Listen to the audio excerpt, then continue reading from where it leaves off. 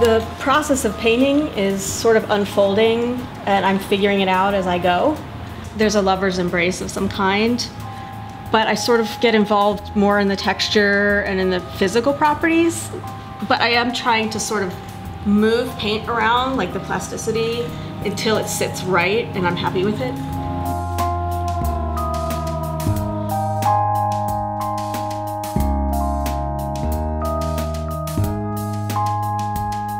I think I still have this sort of fantasy world that is really not about sex, but it's sort of sensuality and romance.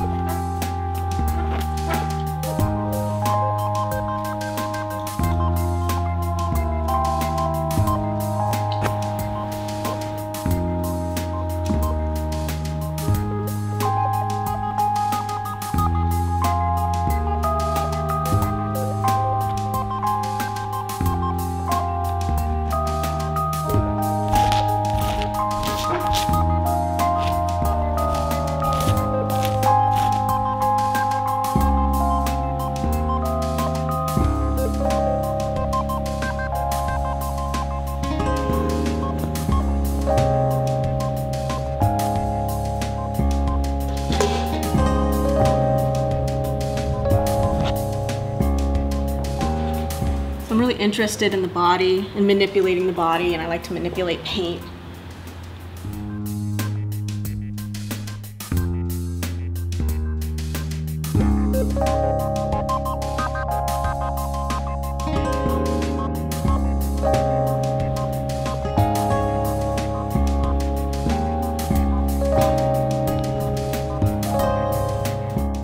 Kind of like losing the image and then finding it again.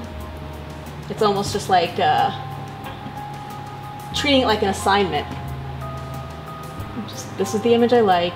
I'm going to use it as an excuse to do what I love to do, which is just to play around with paint. I like to work with other tools sometimes. I feel like I'm watching something. I'm just like a viewer of a circumstance happening.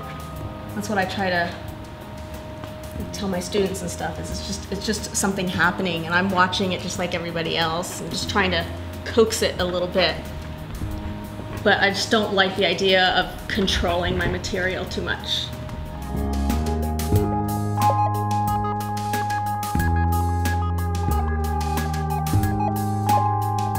My teaching and my art making are completely symbiotic, and one can't exist without the other.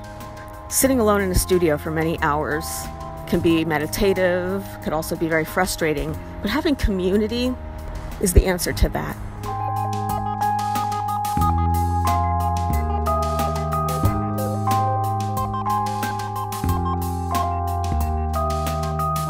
But I want to cultivate more people in the studio who want to see a collaborative art effort.